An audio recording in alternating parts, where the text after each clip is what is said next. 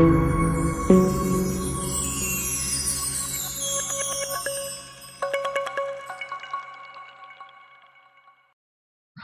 welcome to our Pharma Topics channel. Welcome to the 20th series of Principles of Drug Discovery. In this, we are going to see what are protein domains.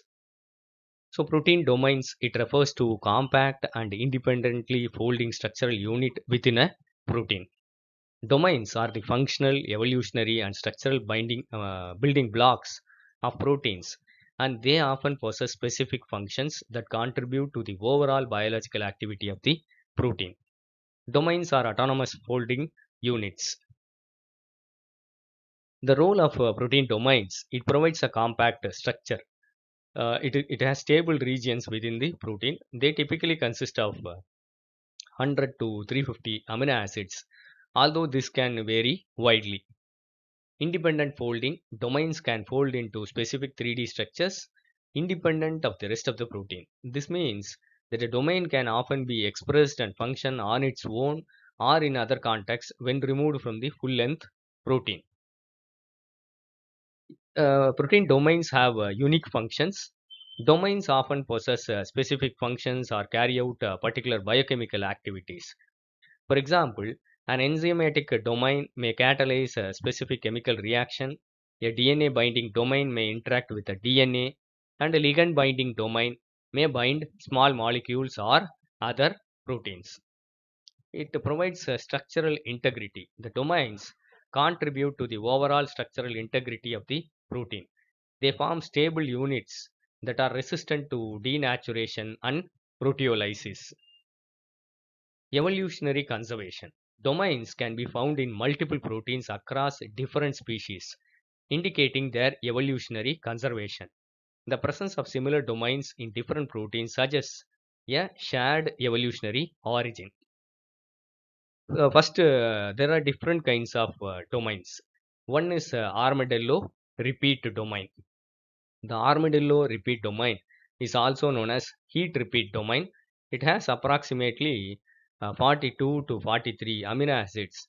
Is a common and evolutionary conserved protein domain found in variety of proteins across different organisms. It appears like this. The domain is named after the structural resemblance to the overlapping bony plates in armor of the armadillo mammals. The armadillo repeat domain is an alpha helical repeated motif and is involved in mediating protein-protein interactions and forming complexes.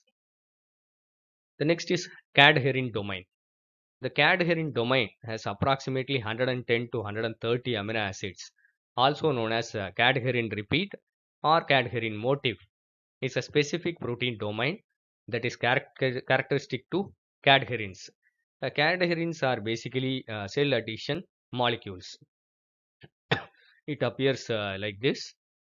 Cadherins play a crucial role in cell-to-cell adhesion, allowing cells to bind together and form tissues in multicellular organisms.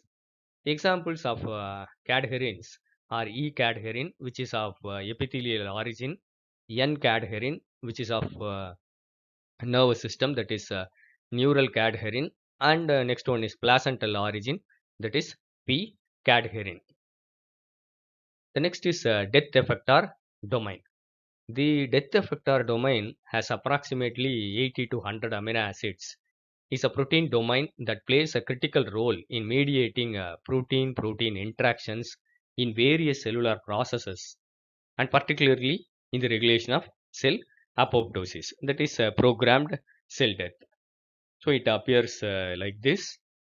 Dysregulation of the apoptosis is a hallmark of cancer, and the targeting apoptotic pathways, including those involved in the DED containing proteins, is a strategy for developing cancer therapeutics. The next domain is PTA domain. It is involved in cell signaling process. A phosphotyrosine binding domain, PTB, is a protein domain that specifically recognizes and binds to phosphorylated tyrosine residues in the other proteins. It is involved in the cellular signaling process.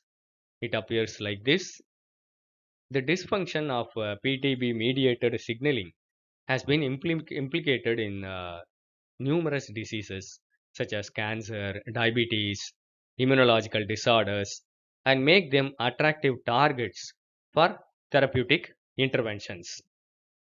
The next is pH domain. It is called a plextrin homology domain.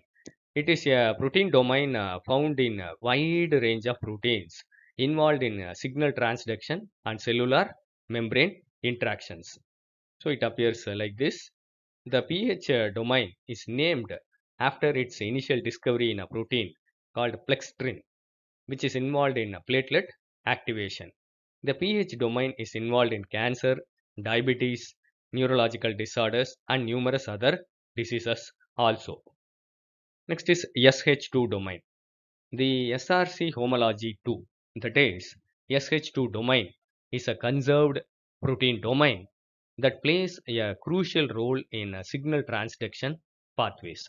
That is, it conducts the signals from the signal molecule, and numerous reactions takes place, particularly those involving the receptor tyrosine kinases and other proteins containing phosphorylated tyrosine residues.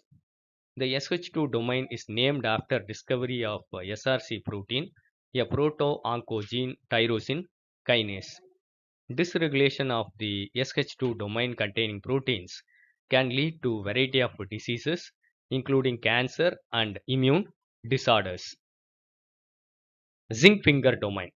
The zinc finger domain is a common and versatile protein domain that binds to DNA, RNA, or protein targets in a sequence specific manner.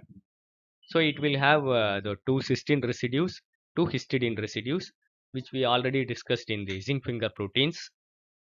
Zinc finger domains are widely found in variety of proteins involved in various cellular processes, including gene regulation, transcription, translation, DNA repair, and protein-protein interactions. Already a separate video is there for zinc finger proteins. Kindly go through it also. So in summary, the protein domains.